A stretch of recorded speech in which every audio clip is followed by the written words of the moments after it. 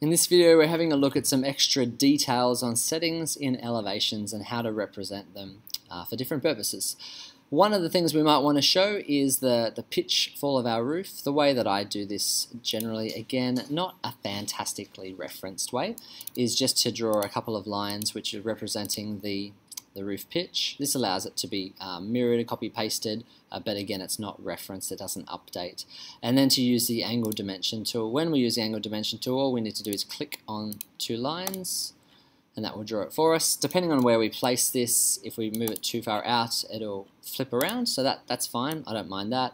Or if it's further out, it can look like that. Either way, it's representing okay. Alright, one of the issues that we've got on sloping sites, we're either looking down the hill or up the hill. In this case, we're looking up the hill, so we're seeing the mesh in the background, but it's sort of doing some strange things. So what we've got here in the middle is a driveway ramp that goes through the middle of the house, and then we see a bit of green beyond, and so that looks a bit strange. It doesn't really make sense with what we're seeing. So just like when we're looking into the distance and everything seems a bit more blurry or a little bit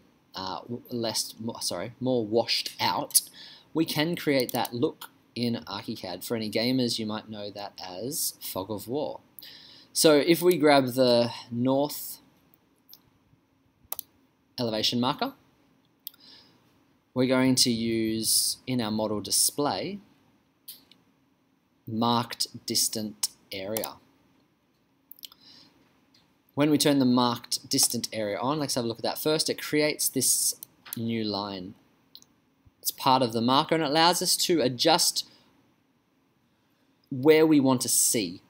Now, it's very valuable to understand this in every story. So we've got a big gabled roof here, so I don't necessarily need to see all of this gabled roof, but I need to see enough of it before my cutoff so that my roof doesn't look unusual. So if I now leave it like this, let's go back to the north elevation and see how that's looking.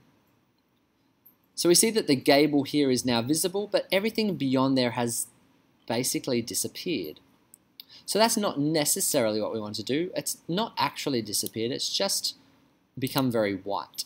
So let's go back into the settings and see what we can do to change those. So we're going to select that north elevation again, go into the settings, down to where it says mark distant area. What do we want to do? So just like above, we have cut elements, uncut elements, and we can choose to show own surfaces or uniform pen color. I don't necessarily want uniform pen color. I could do own surface shaded.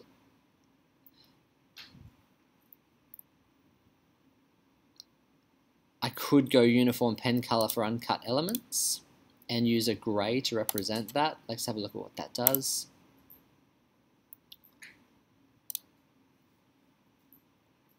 So it's making it still colored, but it's graying it out. It's adding that fog of war that we're looking for. And like I said, because of this gable is running through continuously, none of that has been chopped. None of that is showing as gray or in the distance, but everything beyond, so we see that there's a bit of green grass and then it fades.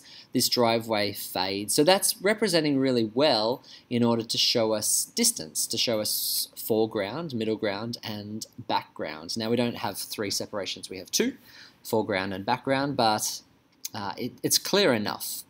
Now we could move that representation if we wanted to. I might try to find an example. Let's look at one of these other elevations. If I go back and do this in this view, we've got the ridge that's over the lounge room is slightly higher than the ridge that is over this master bedroom. So if I go to my floor plan and we have a look at the west elevation and then open this one up, I've currently already got one turned on, I think. Let's have a look. We can see that we've got two ridges. We've got this ridge here, roof ridge, and then we've got this roof ridge here. And again, this one's in the distance. So what we could do is change those settings the same way as we did before so that we see the marked distant area beyond.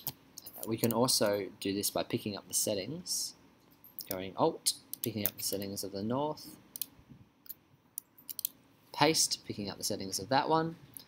We're seeing infinitely long total, but we have a marked distant area. I'm going to go back up to the roof so I understand this. I don't want my marked distant area to be short of my gable. Let's have a look at what that does and why that's bad.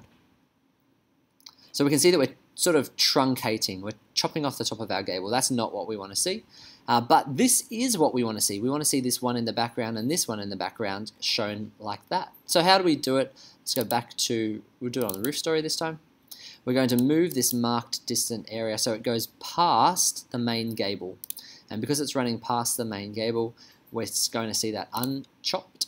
Let's go back into it. What's this one called? West.